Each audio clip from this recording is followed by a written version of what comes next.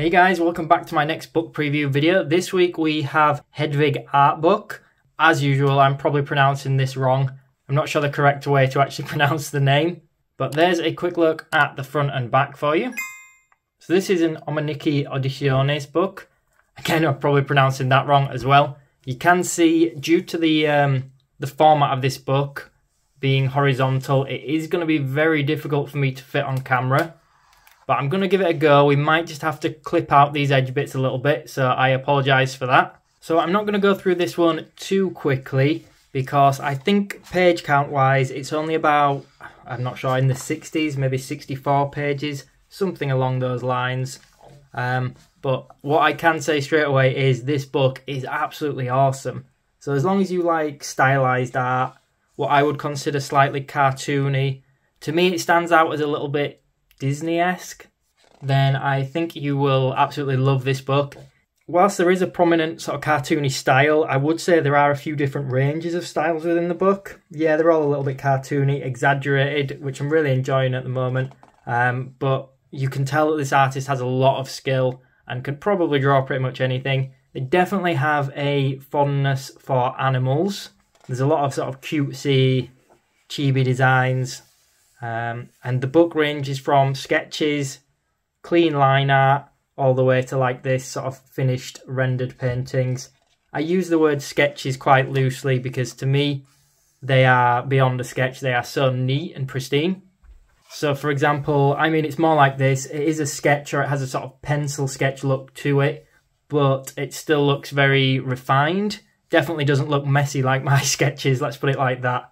The artist definitely has quite a fondness and a good understanding of horses, because there are horses throughout this book, and unicorns, and yeah, similar kind of things. But yeah, it really, to me, just stands out as something that I can imagine in like a Disney film, which I never really used to appreciate the artwork of. But I've been buying a lot more artist books recently for this kind of style, and yeah, the cartoony style is really growing on me. I just think it looks more fun. And I just think, yeah, I think it works really well. So as well as having animals, the artist does have some portraits and characters throughout, which you will see shortly, which again are absolutely awesome. And this artist, which I know I probably pronounced the name wrong at the beginning, but this artist goes by a different name on social media. So you might find that you actually already recognise this artist. It's quite a big name. I believe it's something like VIXIEARTS. I should definitely have double checked that before I started to record. But I will put links in the description box below so you can find their social media pages. And one thing I would say about this book is quite unusual. I'm not sure how well it shows on camera. Some of these pages are like a different texture, I don't know if it's a different material or what. There's some that are a little bit matte at the front and back. Then most of it is glossy, which you can probably tell. But then like this one here, there's something about it that I'm not really sure how to describe it, but it's got a different feel to it. It's really strange actually. But it's really nice, but I'm not really sure how to describe it. So one of my biggest issues with this book is actually that it's not bigger in terms of the page count, because I think the work is absolutely phenomenal. I think there's such a range of skills, not just in rendering, but also draftsman, drawing, character design. I'm not sure whether these characters are sort of from anything. I wouldn't be surprised if they were, or if they were designed for them, but even if these are just the artist's own work, original characters, they are absolutely fantastic. So we've got some portrait work here. Again, some fully rendered, sort of painted, absolutely beautiful style. Practicing a range of emotions. I always like seeing that in people's sketchbooks.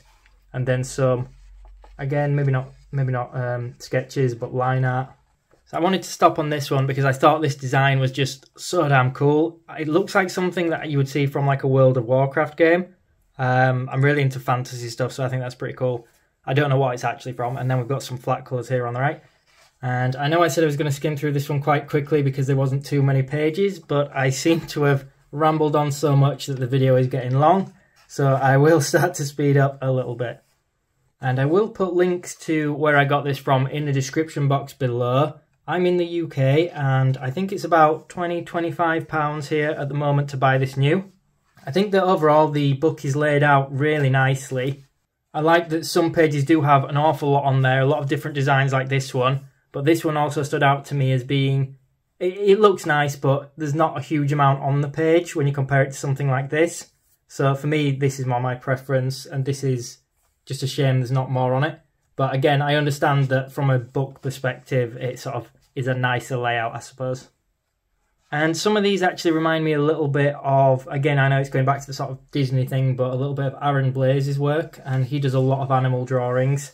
And I always think that these sort of grey and tanned ones with a white outline always look really nice. So if you're not familiar with Aaron Blaze's work and you like this kind of book, it might be worth checking out his YouTube channel as well. He's got tons of awesome tutorials. But yeah, this artist, definitely worth following.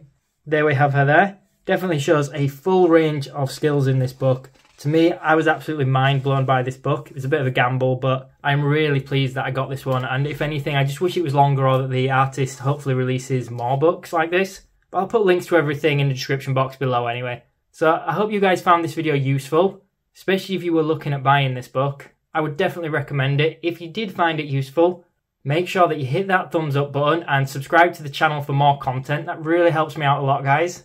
Aside from that, you can switch notifications on for future content and leave me a comment below. Let me know what other books you guys want to see next. Thanks so much for watching, everyone.